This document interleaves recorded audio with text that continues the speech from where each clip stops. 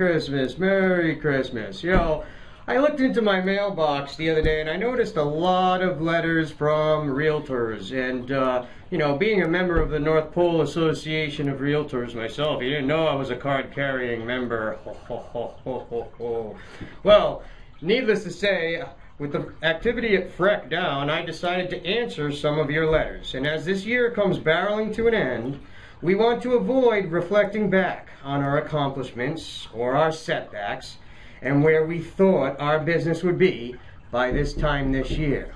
We want to think about 2016 now. With the brand new year upon us, how do we overcome what held us back this year? How do we know what held us back this year?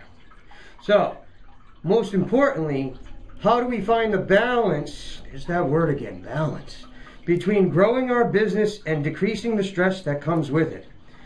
Everyone is different. Not everyone can be Santa.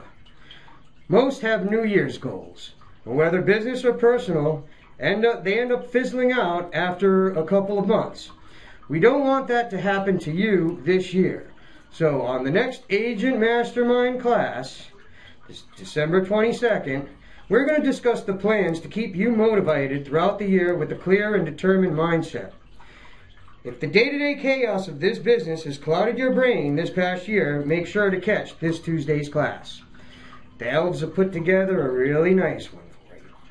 So, with that being said, be of good cheer. Next year is here, and we'll see you at the top.